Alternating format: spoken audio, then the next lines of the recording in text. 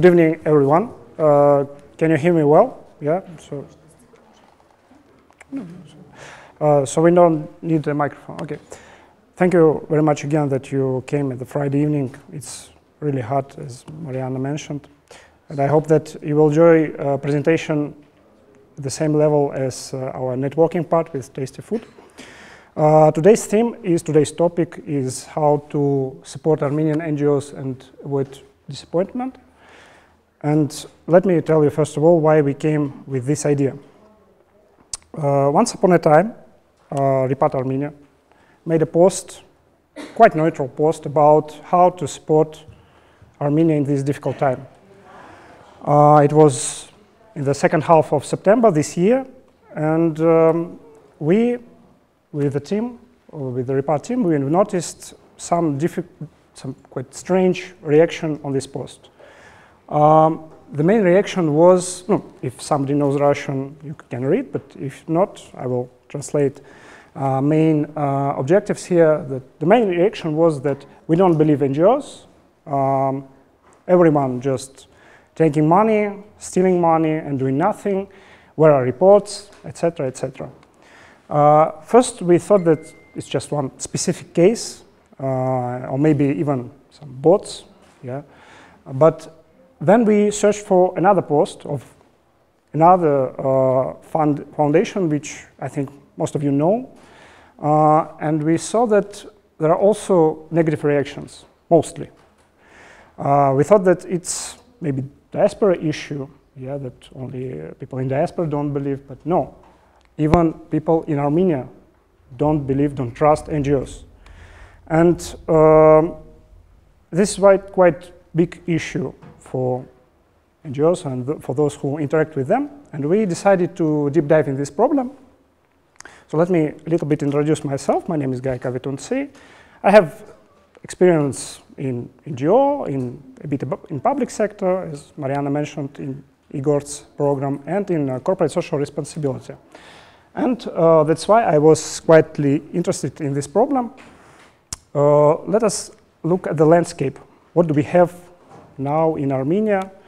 Of course, if we didn't mention it in the post, I would like to ask you, do you know how many NGOs and funds do we have? But as you already saw our posters, it would be difficult to surprise you. But this figure, 7,000, is not final. Let me explain you how we figured it out. We know exactly that there are 6,000 NGOs in Armenia, and we know that 911 funds send their reports to State Revenue Committee. About it we will talk in the end of the presentation, about the official statistics. So this figure will be much, much bigger, approximately 8, maybe 9,000 in total, NGOs and funds. But this number is quite impressive, quite big.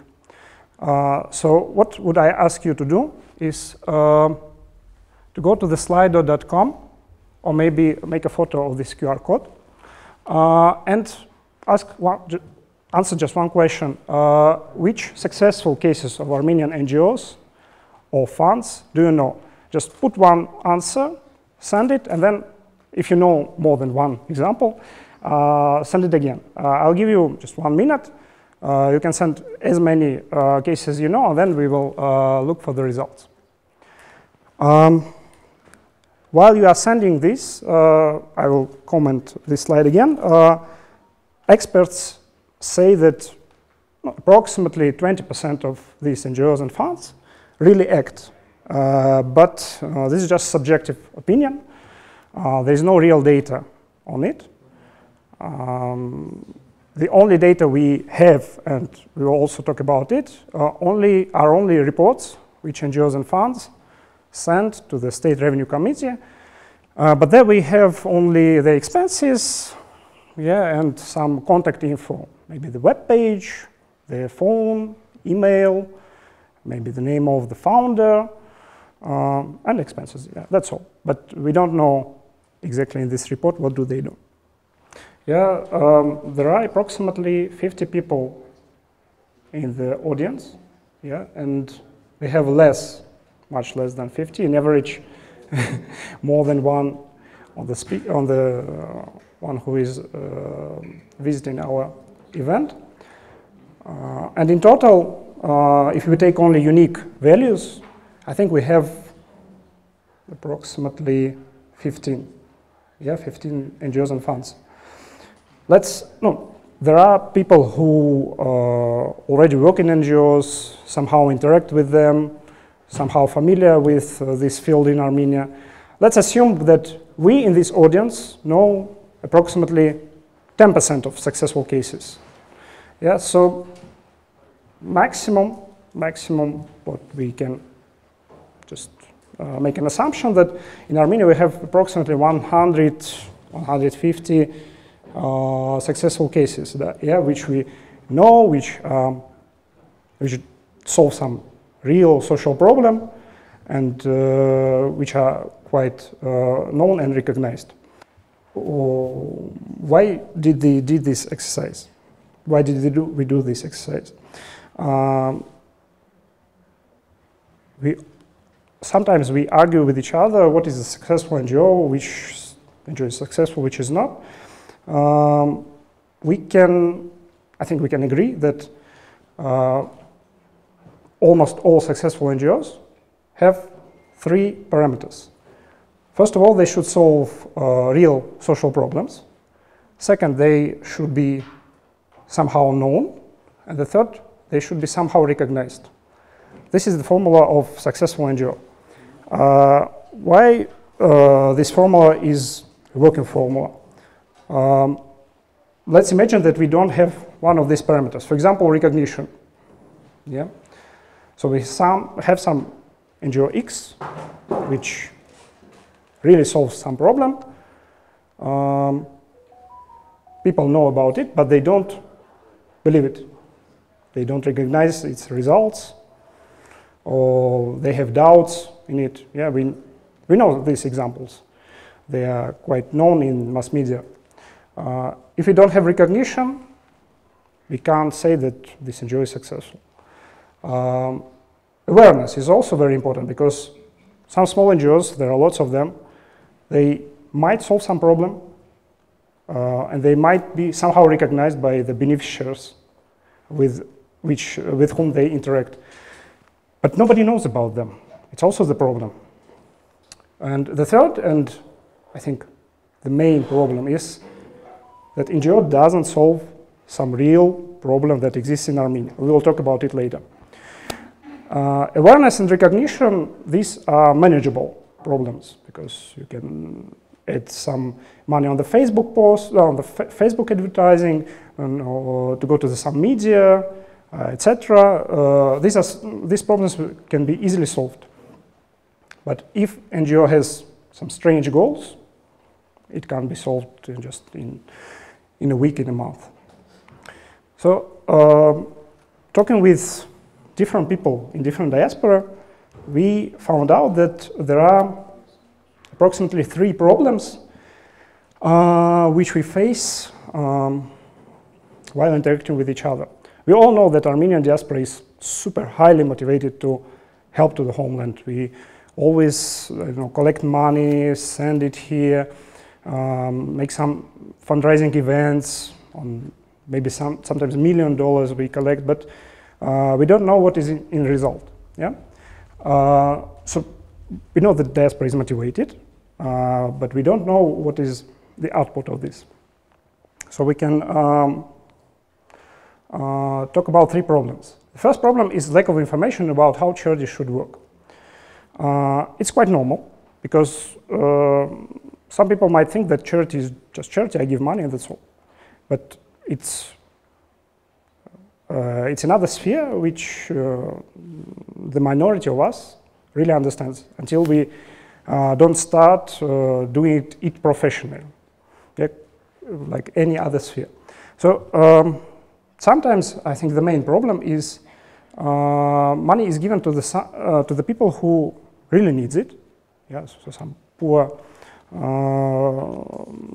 population, but we don't give an opportunity to to produce something. Yeah, so we give fish instead of teach fishing. It's a big problem of some NGOs who want to solve some short-term problems. For example, house conditions, yeah, or maybe to give just some money to the people in the villages, etc. The second negative impact of this problem is that activity is not measured and monitored.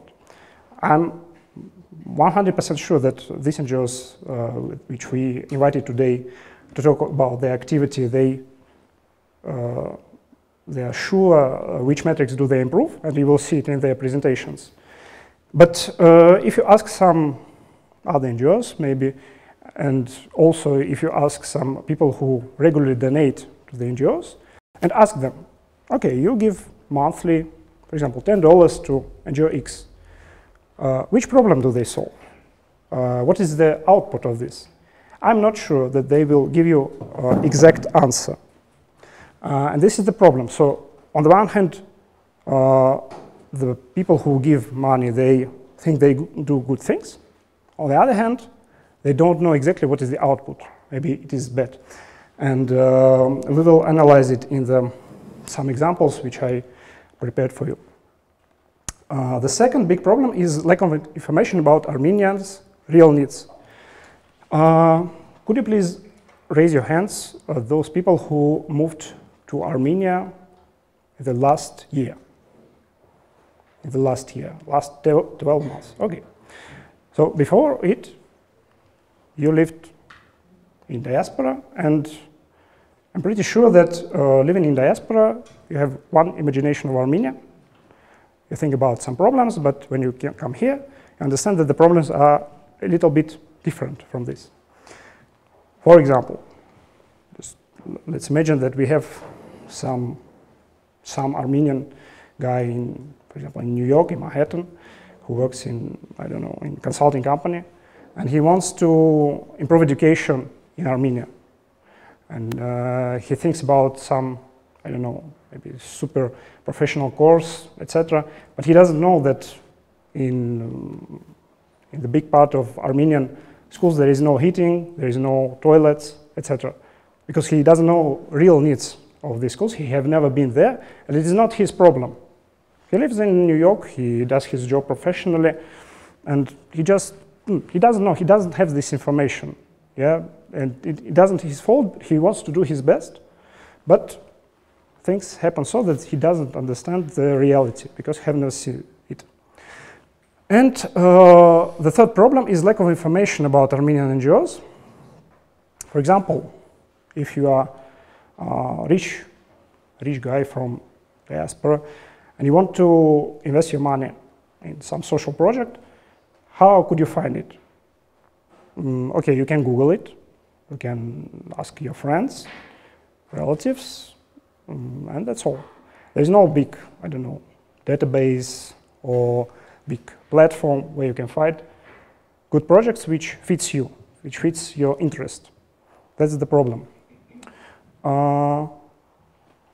Also the big problem is that many people, again, because they don't know what happens on the field, and information about NGOs is not so widespread, they can do some so-called duplicates. For example, we'll talk about it later, and lack of trust about it we talked earlier. So I prepared 3 typical cases which we can face in diaspora or living in Armenia. The first case is about Gagik. I can tell you that these cases are real. Yeah, maybe I've changed country over region or maybe the name, but the problem, which I show you it here, is real.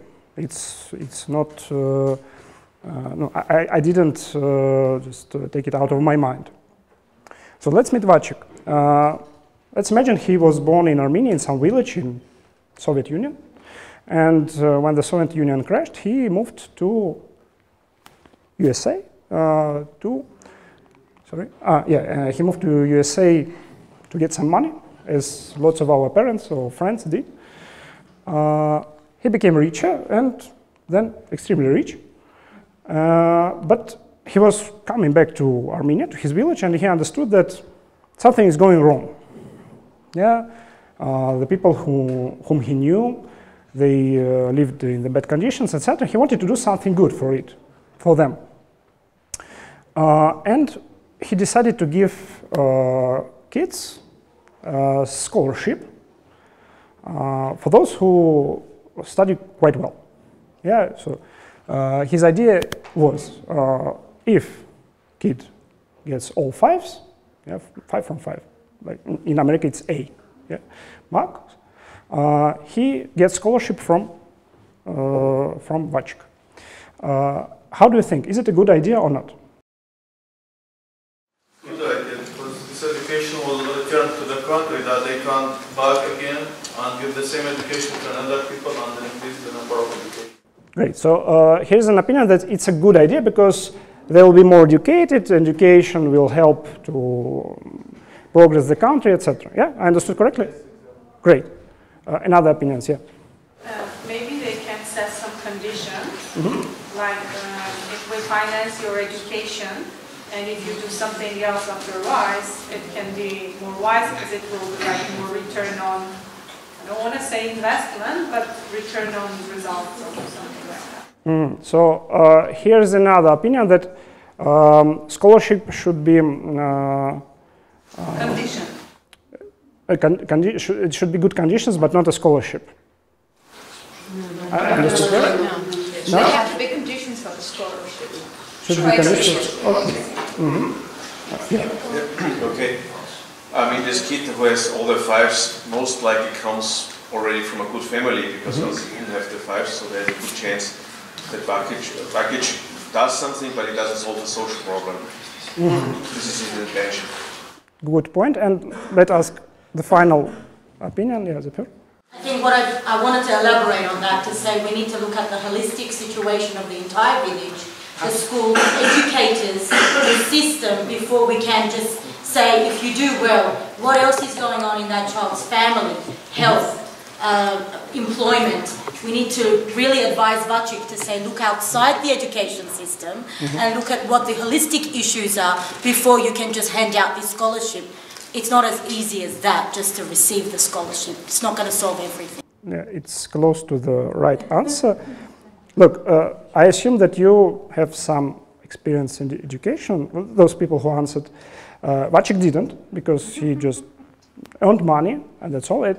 It's not, again, it's not his problem. He's professional in other fields, not an NGO, but he wanted to do something good. Yeah. Here are two main problems in scholarship. It's a bad idea because, first, marks are not good motivator for kids. Yeah, because if you try to get 5s and it's your only motivation, it's quite bad. Yeah, you get 5s and what's next? What's your next motivation? You don't have it at all. And yeah, and marks are quite subjective on the other hand. But the second problem, and I will show it here on the slide. Sorry. Yeah. People in the village know each other quite well. So for example, I'm the parent of some kid, and I know this teacher. This teacher wants to put a 4. I come to him and say, please, put a 5, I will do something for you. He says, okay, no problem. Or maybe we will just divide the scholarship into parts. I will take the half here and I will give the second half to you. That's all. Does it solve the problem? Unfortunately not. Do kids, not just kids, parents get the scholarship, not kids. Yes, parents get the scholarship, give something to their kids, for example, I know, sweets or maybe candies, etc. But their education becomes much worse. But parents get money, Gagik is happy because he thinks that, oh, I have resulted quite well. Teacher says, give us please a bit more money because I have another ideas how to do them, how to spend them. Gagik, of course, gives it. It's the real situation. I know Gagik, and I know the village where it happened, unfortunately, and I'm sure it's not just specific situation. The situations happen in different villages in Armenia, unfortunately. Okay, let's go to the second situation. Let's meet Paranza. She lived somewhere in Middle East, in the Beirut, and she lived in her country. She has some imagination of Armenia, which, of course, doesn't face the real. No, her imagination didn't match the reality. Sorry, her imagination didn't match the reality, and it also happens with us when we come to Armenia, especially those people who came the last 12 months. Yeah, expensive flats, yeah, and prices are high. Of course, we had another imagination of Armenia. Well, and having this strange, different, not having any connection with the reality, having this perspective, she thinks about the idea. She traveled a lot in Armenia, in the villages. She liked the nature, she liked the people, the hospitality, etc. And she saw in one village in Jermuk that people there are refugees from some Azerbaijani villages in the end of the 80s. They get education in Russian and they read Bible in Russian. And she decided, oh, that's the problem. Let me give the Bible in Armenian, and this will change something, change the situation. Of course, people who suffered from Azerbaijani aggression have much more problems than reading the Bible. But Paranza spent money, spent time, made a fundraising for it, give these books for her, for the people, and people didn't understand it because they need something else. But Paranza was happy because she thought that she does something good, but in the reality, she didn't do anything good. She just spent money, time, and other resources of people, and what is more important, the hopes, because people hoped that she will help them, but she didn't. And the third case, let's meet Artur. He lived in Russia. He had no connection with Armenia, with Armenian relatives, because he thought that he's higher than these relatives. He has nothing in common with them. But suddenly, external circumstances changed, and he decided to move to Armenia. Yeah, he remembered that, oh, I'm Armenian, I can get an Armenian passport, live in Armenia, etc. This happens, no problem. Yeah, we should like all of them. And he understood that he was wrong. He was completely wrong. Again, his imagination and the reality didn't match each other, but in the good vector. So I understood that he wants to stay here, he wants to contribute to the country, etc. And he decided to fight CO2 emissions, because in Russia he was an eco-activist. Unfortunately, in Russia it's not possible to fight with trash CO2, but in Armenia he decided to realize his dreams. And he did a lot of stuff. He bought seeds, he bought equipment, started fundraising, so that studied marketing campaign, etc. But in 3 months he understood that there are already 3 NGOs which solve the same problem.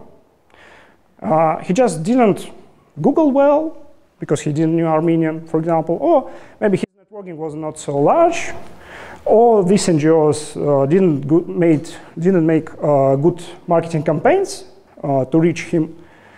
And he didn't know. He spent a lot of money, resources, did it alone, But he could cooperate with these NGOs and, again, solve it more effectively. Why did I bring these examples? Because it's quite important to understand our problems, first of all. If we talk about development of NGO sphere, etc., we should, first of all, understand what do we do wrong and avoid doing these mistakes. Yep.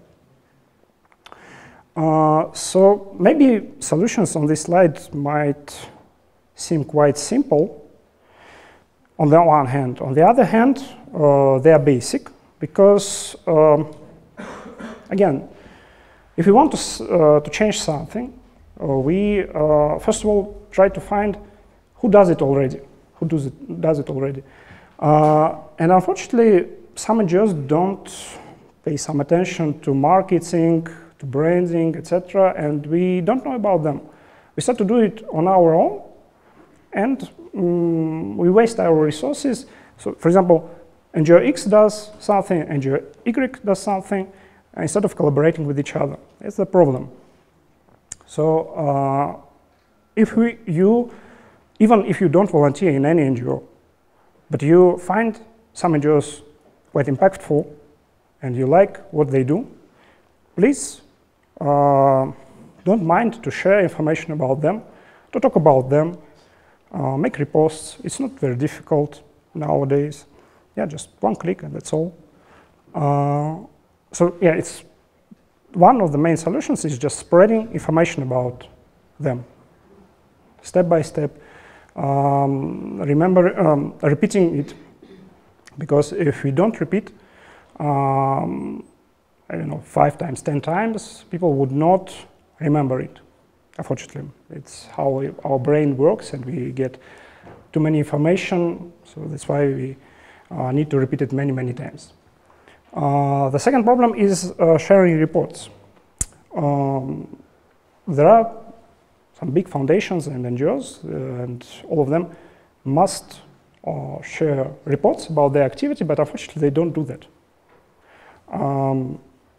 For example, you donate to somebody, you have some subscription for donation, monthly, I don't know, weekly, yearly, etc. But those people who give money, they don't even look on the web page and see what do they do, some reports. But big foundations, they are checked by big audit companies. The second problem, which we talked about it, we should support think tanks which make researchers, because again, there are so many problems which we don't know. We don't really realize that they happen. I've talked about schools and the heating conditions, etc. There are many problems which we don't know. And we should talk about diaspora, so they don't just collect money and send it to the border village, say, okay, we sent $10,000, they will buy, I don't know, refrigerators, give some heating, etc. There are more fundamental and long-term problems. So financial reports, any reports and any information about NGOs should be spread, and that's why we made this event, to spread information, and that's why we invited our 5 colleagues, 5 NGOs, whom we trust, whom we know that they are doing real result. They are successful NGOs because they solve real social problems, they are well known, and they are recognized by government, by beneficiaries, by other organizations, like Repatriate Armenia and others. So let us start to talk about them. Almost all NGOs can be divided in 4 main categories. These are education, military, army, healthcare.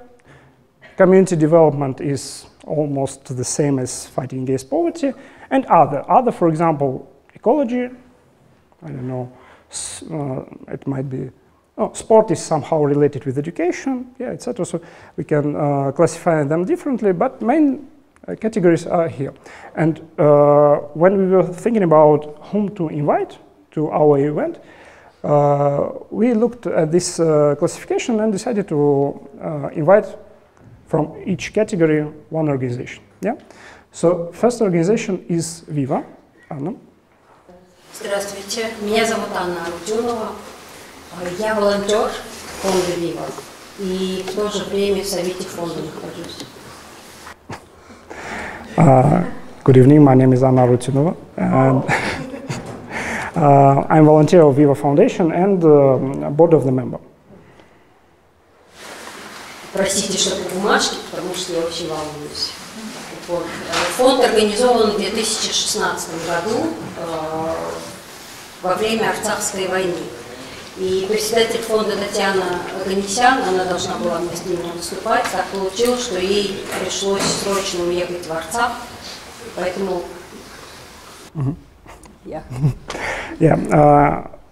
Viva Foundation was established in 2016 after 4 days war in Artsakh. The founder of Viva, Tatiana Oganisyan, should be she should be here, but she's now in Artsakh solving some urgent problems. Большое спасибо за приглашение и коротко расскажу о фонде. Наш фонд, если тезисно, то у нас всего 3 направления. Это медицина, образование и социальная программа. To take a long story short, we have 3 directions. It's a healthcare, main direction, education, образование, здравоохранение, да, скорее всего? Образование отдельно, здравоохранение. Okay. Education and social issues. Но в основном, конечно, мы занимаемся здравоохранением и обучением. И фактически оценить количество нашей помощи практически невозможно, потому что охват очень большой. Это все региональные клиники, как Армении, так и Арцаха. Yeah. It's difficult to measure how many beneficiaries do we have, but we work with most of Armenian regional and Artsakh regional hospitals. Да, и начиная с бункеров, в которых оперировали во время военных действий, и заканчивая обычными амбулаториями.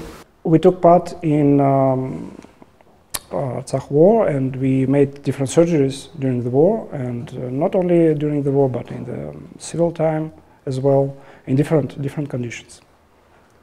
Также мы возим врачей Армении в Москву на переподготовки, повышение квалификации, на обучение, и все расходы фонд берет на себя.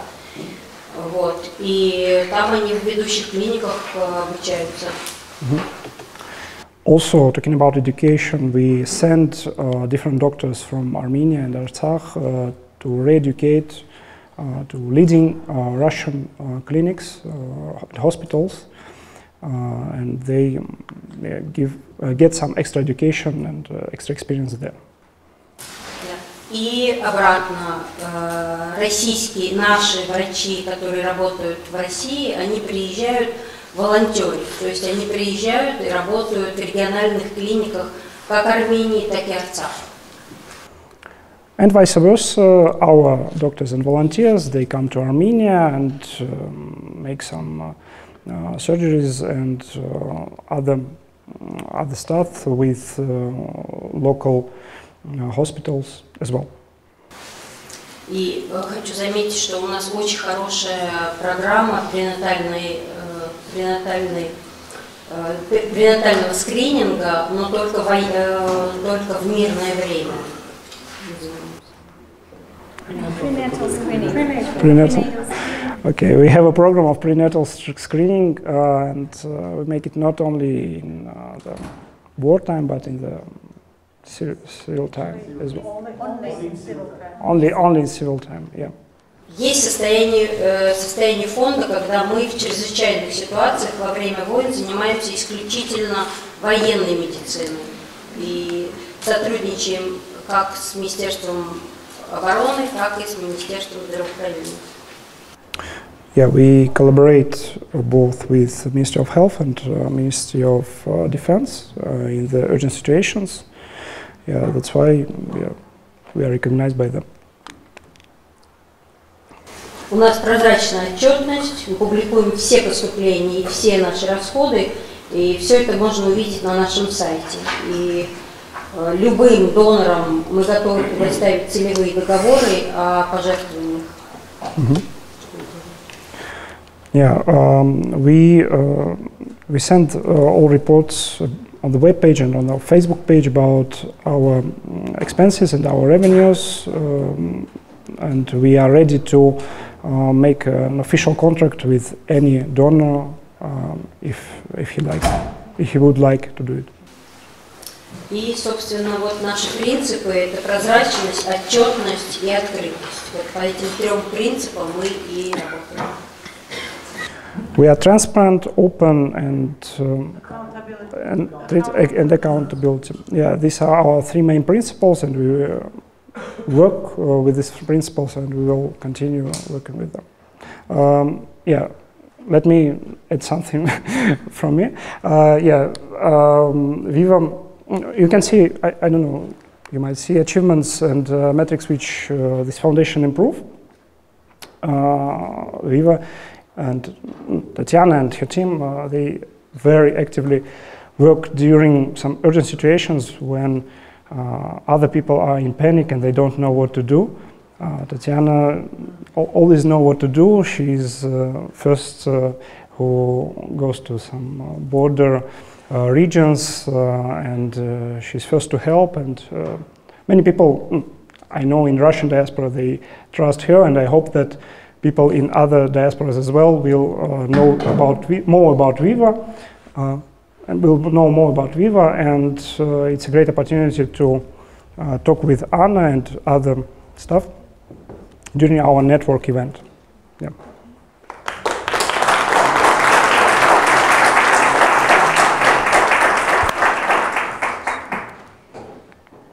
So next is Tenya Avakian, goals.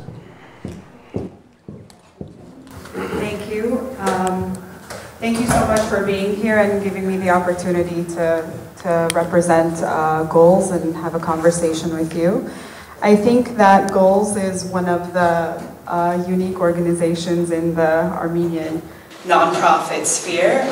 We are the only sports for social impact organization in Armenia. Now, a lot of people ask me, what does that mean? What does sports for social impact mean?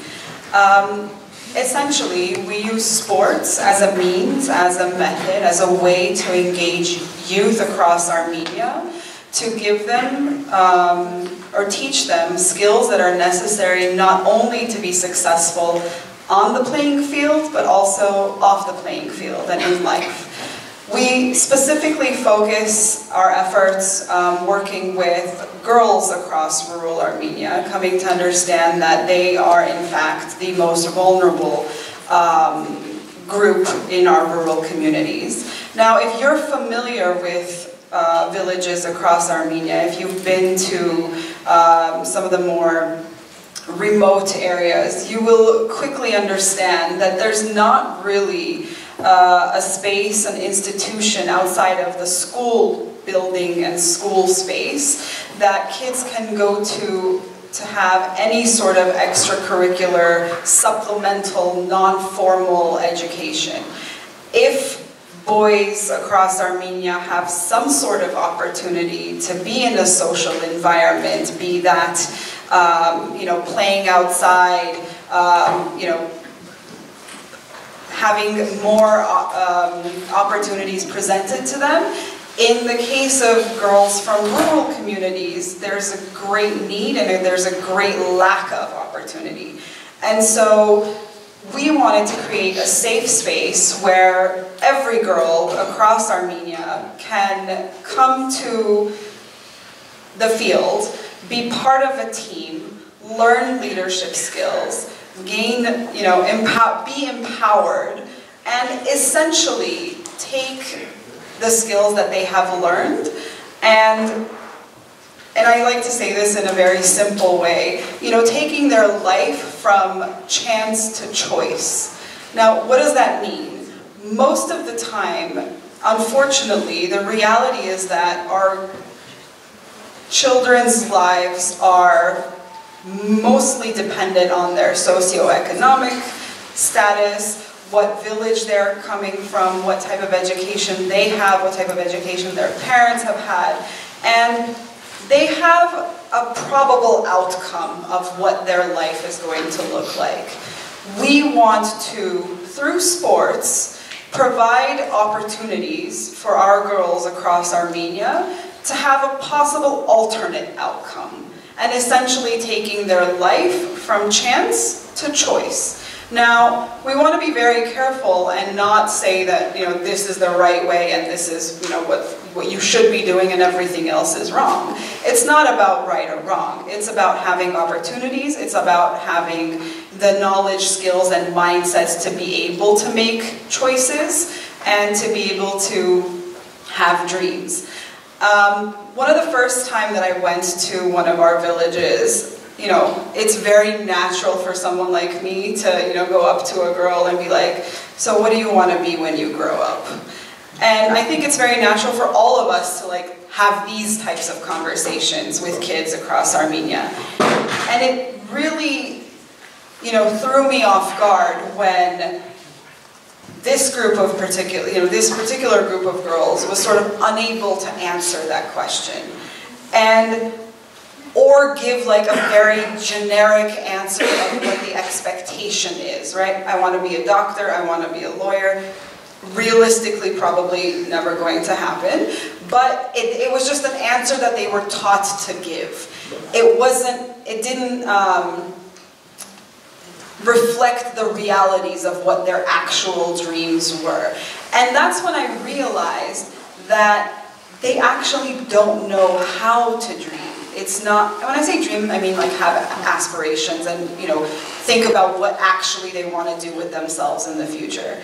And so, you know, whenever I talk to people, I'm like, listen, whatever you think is the realities, take a step back, and that's where we're at right now. So how can we sort of get to where they're at, meet them where they're at, and then help support an environment or create an environment where we're empowering girls to be able to, you know, think bigger, dream bigger, and then give them the tools to be able to accomplish those dreams. And we do this all through sports, because why not? Sports is fun. It's a space where everyone can be inclusive. We specifically pick team sports because we believe that teamwork is a critical life skill for everyone. I personally believe that life is a team sport, and if you don't have the experience of playing some sort of team sport, then, or if you have the experience of playing a team sport, then you've already sort of have a leg up when you get to adulthood. The two main indicators that we try to focus around is, one, happiness. So we want to ultimately see our kids happier. And when we say happiness, we mean both physical well-being and also mental well-being. So our educational programs revolve around making sure that these kids have what is necessary to be both mentally happy and physically able and happy. And the other indicator that we want to focus on, because we're not, you know, when you go into a community and you do a lot of work in communities, you're not only impacting or directly impacting the children that you work with, you're also having an impact on the community and the space that you're in. Just to give you an idea of what that means, sports for girls is highly discouraged in rural Armenia. It's considered a waste of time. It's considered not even thought of to be something that can contribute to a healthy lifestyle.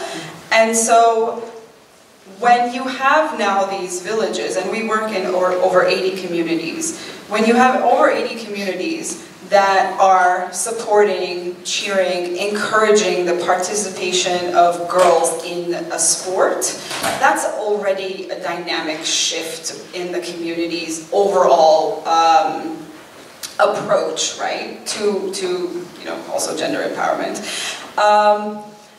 One of the studies that we did, just so we can understand where we're working, and just going back to what Gagik was saying earlier, really understanding the needs of the community. Whenever we asked any of our parents, you know, what would you like your son to be when they grow up? They had these high expectations and aspirations for their sons. And whenever we asked them, well, what would you like your daughter to be? Where would you like to see your daughter in the future? The ultimate goal was married off. If that is a choice, you know, going back to chance and choice, if that is a choice, then we are not in a position to judge. However, unfortunately, in most of the cases, it's not a choice. And so one of the indirect impacts that we want to have, or one of the indicators that we have, or measurements of success, is we would like to see parents have higher expectations for their daughters. So how can we encourage a space and engage the parents for them to set higher expectations for their daughters?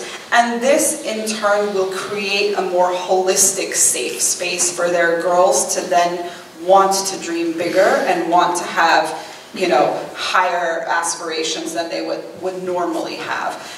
You know, we all know that society has a huge effect on, especially teenagers. And so how can we, as an organization, promote the overall support of their society to having them, you know, really want to live up to their full potential, essentially. So the activities that we run, just to give you an idea, we have spring leagues and fall leagues for our sports activities. We mostly have used soccer or football as the sports type, and this was very intentional for two reasons. One, it requires the least amount of infrastructure, so we're talking about resources that we would need in order to execute the activities that we would want to have. And two, football is not considered a female sport, let's be honest. And so when you have, you know, rural communities with girls running around in full football gear and, you know, playing the sport, you're already indirectly breaking gender stereotypes by allowing this to happen in your space. And ultimately, you also have, you know, one of the indirect impacts that we have, you have these boys growing up visually seeing girls equally on the playing field, and hopefully, and this is something that we can measure down the line because we only launched in 2016, hopefully down the line when we have these kids, you know, as adults, when they form families themselves, that this will in turn sort of play a part in the type of parents that they would be to their daughters, to their sons in the future. Yeah, I think I'm gonna stop here. There's so much more I can talk about. Thank you so much.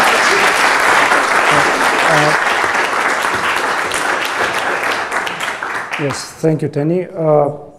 There is much more to tell, I think, in some cases or experience. And if somebody is interested in the project, I think the project is quite unique for Armenia. Please come during our network and ask questions to Tenny. Our third speaker is Nane Harutyunyan, Voma.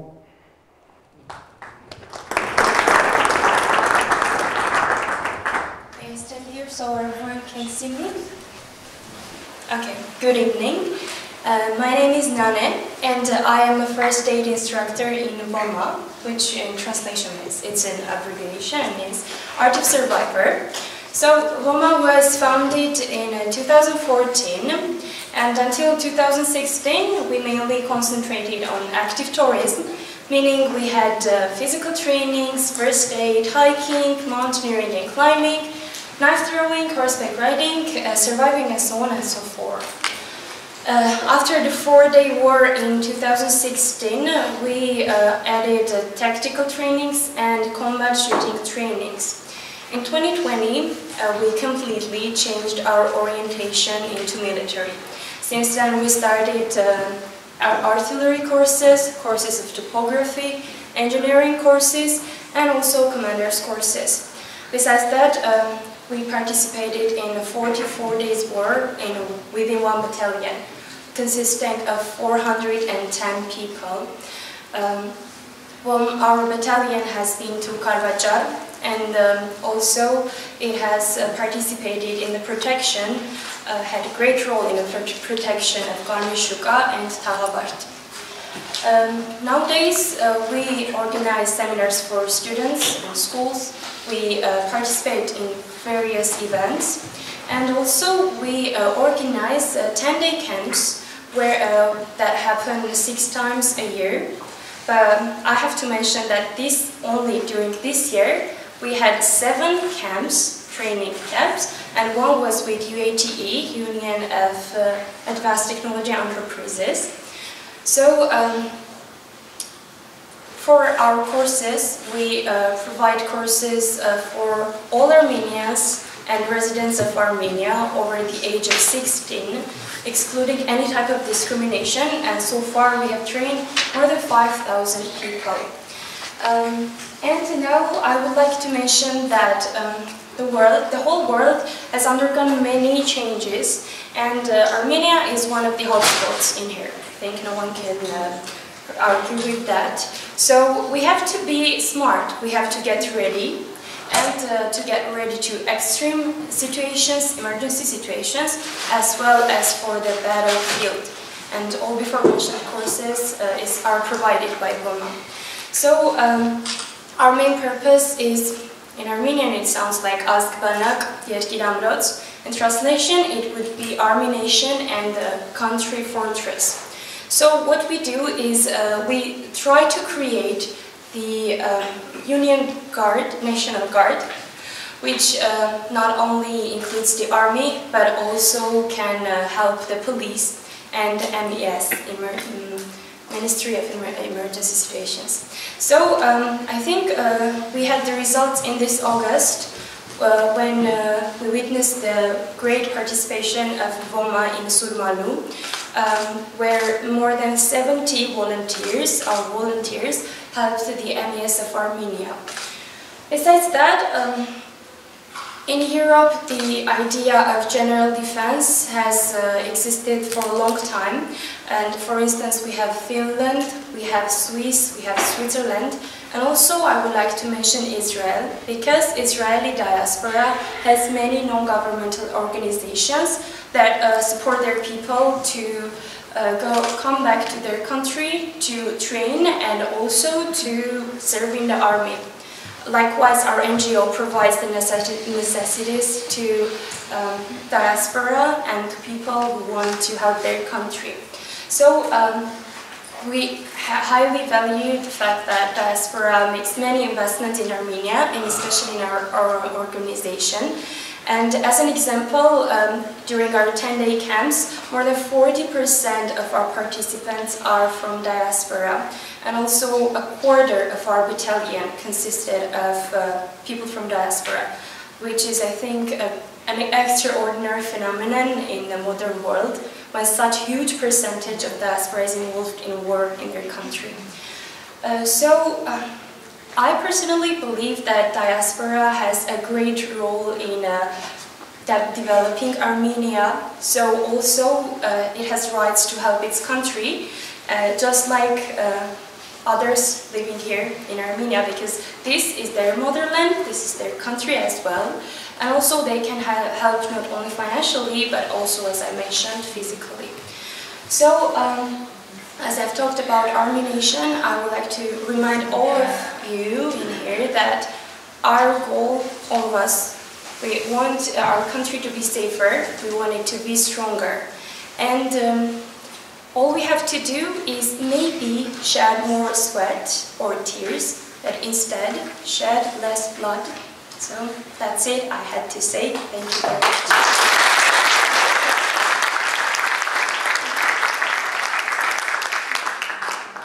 Thank you, Nana John. I think most of the audience already knew about VOMA. Yeah. Okay. our next case is Zartnir. Ani.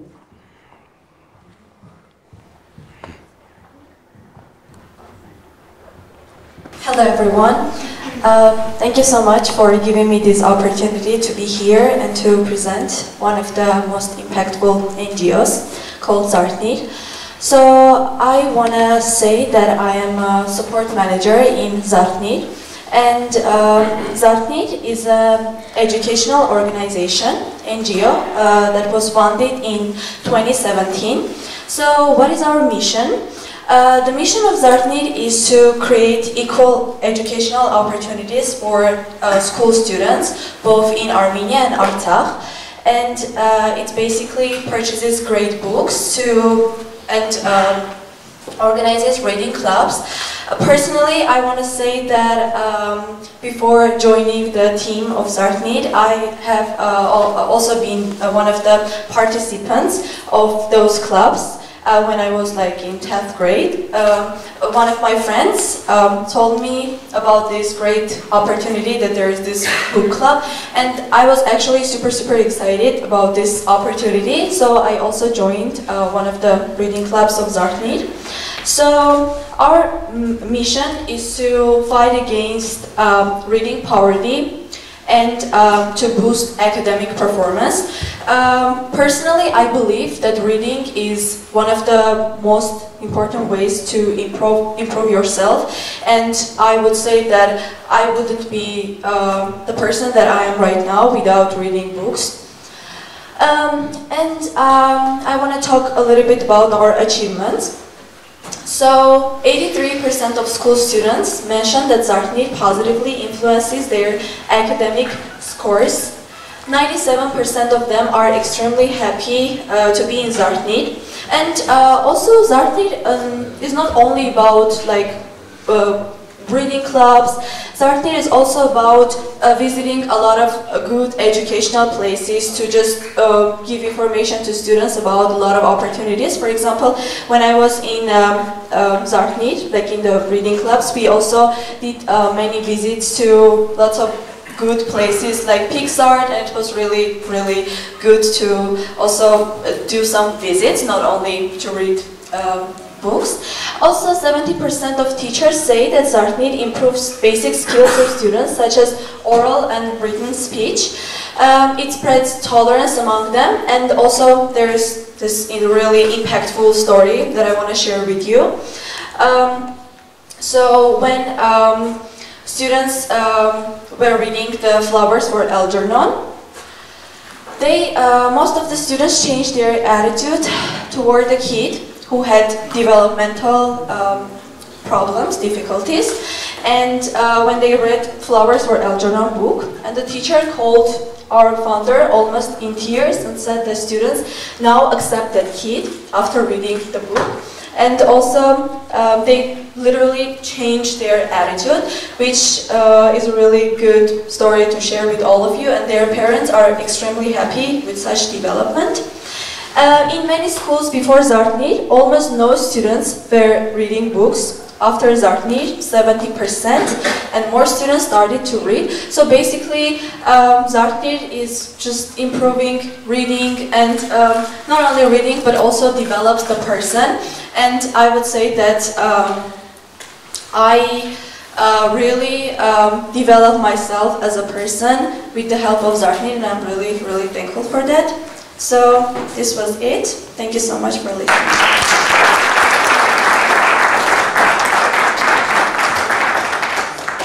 Yeah, let me add something. Zartnir has much more examples of successful contribution to the kids that are presented on the slide. And also I would like to mention that the budget of the program is quite low. For example, to add a new school, you need, for one educational year, you need approximately $300. So it's not a big amount of money. Yeah. So if someone wants to contribute to Zartnir, you can talk with Ani or visit the webpage. And our last speakers, Sona and Narina, one Armenia. Good evening.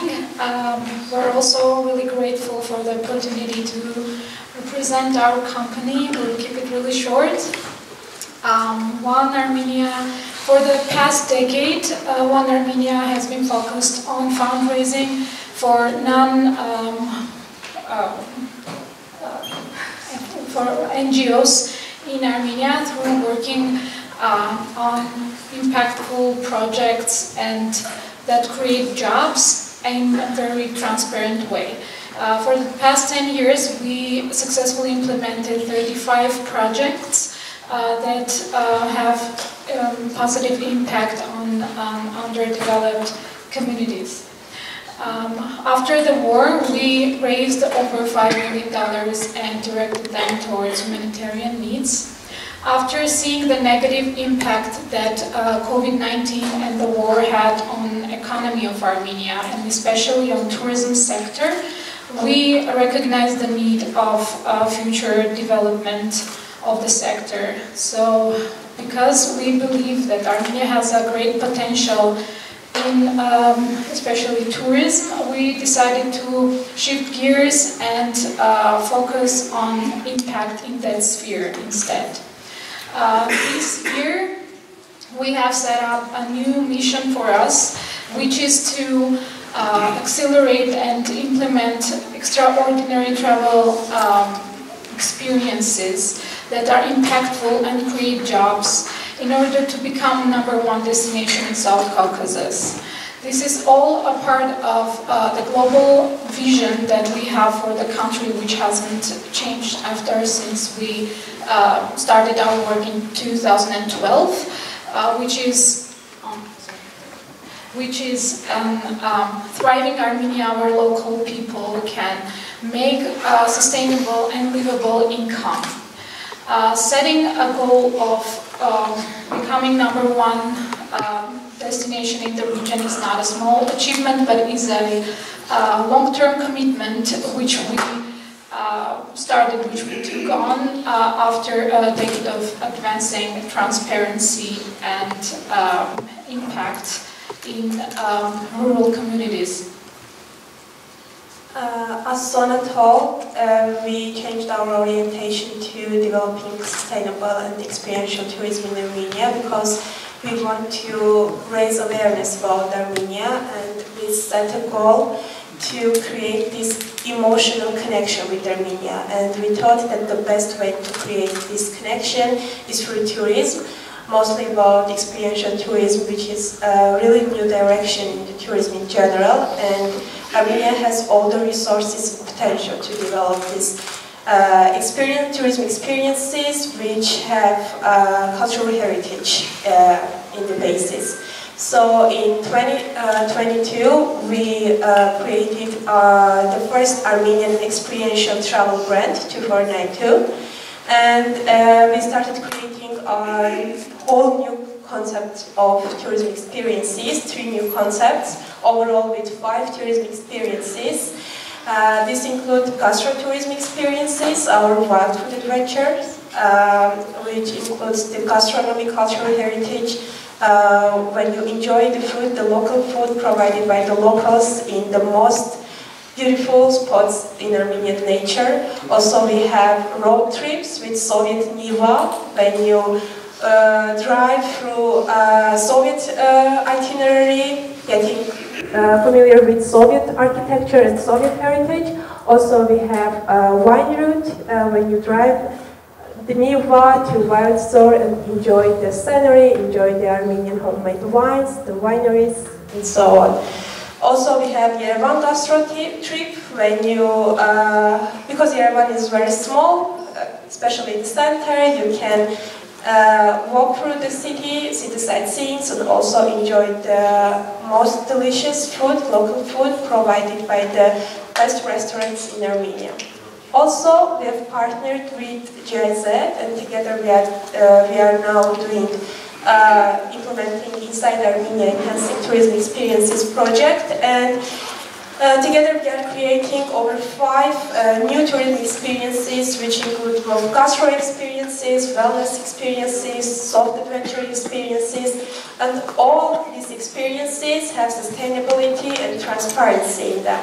So that's why we are supporting our partners. So we don't use the term beneficiaries because all the people we are working with, we are partnering with them. So they are our local partners or regional partners. We are supporting them by providing hard components which will improve the quality of the experience. Also, we are training them. We have partnered with 3 local guides. We hired them, we trained them to storytelling. So one of the key concepts and key principles of our tourism experiences is the storytelling, to tell about Armenia and to, again, not only raise awareness, not only share knowledge about Armenia, but also to create this emotional connection with Armenia, both from diaspora Armenians and also people who are not Armenians. So we also had this slogan that you are not supposed to be Armenian to be Armenian. So we have this mission, and we are trying to do community development for tourism experiences. Maybe that's it. Thank you very much. Let me still just 3 minutes of your attention, and then we'll go to eat, drink, and know each other. Wait. I think we just out of time. In the beginning of the presentation, I was talking about lack of information, and I noticed that it's one of the main problems which we face, and that's why I, together with some partner organizations, decided to make a database of Armenian NGOs, which we all need, I think, because, again, for example, you are a donor and you have some amount of money, for example, $1,000, you are ready to contribute to Armenia, and you don't know just which projects do we have, which projects are more successful, which are least successful, which have some unique experience in some regions with some demographics, etc. Or, for example, you are a government representative, you are head of tourism committee, you want to know which NGOs operate in the tourism sphere. You don't know. You just, you have this information only because of your network, and or maybe some Google, or maybe Facebook, and that's all. But there is no open, shareable database. And if you want to contribute in making this database, or you have some thoughts, wishes, etc., you can come to me and share your comments, share your thoughts. I just want to share some information which we have already collected. As I already mentioned that there are for sure more than 1,000 funds registered in Armenia. 911 of them sent a report to State Revenue Committee. It's a fact.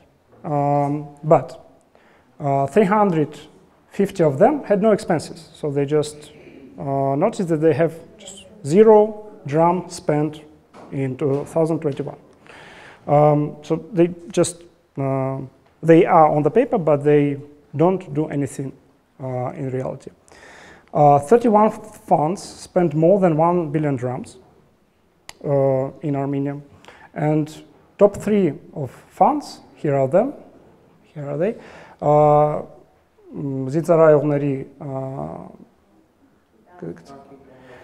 It's a foundation of the soldiers. The second is Stanita Askain Zargasman Himnadram, territorial development, Regional Development Foundation, and the third is Hayastan Himnadram, Hayastan Foundation. So these top 3, their expenditures are 44% of total funds expenditures in Armenia.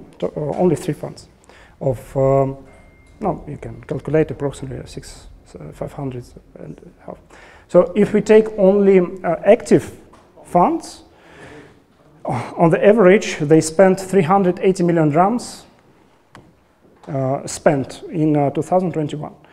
What will we have in 2022? We will know approximately in the spring of 2023, because they will send their reports, State Revenue Committee will publish them, etc. And just before our event, I've got the information about NGOs. I just didn't have time to put it on the slide. Yeah, but I hope that next time we'll be able to share it with you. But to make a conclusion, total expenditures of funds in 2021 were 213 billion drams. Our state budget expenses, if I'm not mistaken, are 1.9 trillion drams. So it's approximately 10% of Armenian government budget expenses. So it's a huge amount. And yeah, something should be done with this money. To tell you the truth, in these funds there are, for example, foundation of Yerevan State University. They are also registered as a fund, so that's why the picture may be somehow not clear, yeah, and distinct. But it's quite interesting information. I will try to publish it as soon as it's possible. But yeah, and we also would like to talk about Save Armenia. Is here somebody from Move Armenia? No. Okay, the need of database is quite clear, and many different organizations talk about it. That we really need a platform where all NGOs and funds are collected together, and we open and see who is really acting in Armenia. And Move Armenia, the organization which I think many of you know, they launched the platform Save Armenia, unfortunately only in Russian, but I hope that they will have an update soon in the English version. So here they publish all active NGOs which they know and whom they already checked. Yeah? So you can enter the savearmenia.com and check different NGOs which operate in Armenia. Before the database will be launched, I don't know how much time will it take. I hope it will be quite soon. As we have already mentioned, you should spread the word about different NGOs. You can cooperate with them in different fields. For example, donate, volunteer, take VOMA courses, buy books for Zartnir, etc. But maybe there are some specific cases how you can contribute. And in order to discuss it, I invite you to networking and ask to come to different NGO representatives and discuss how you can collaborate and make positive impacts. Thank you very much. Please, let's start networking and discussing the format. Yes.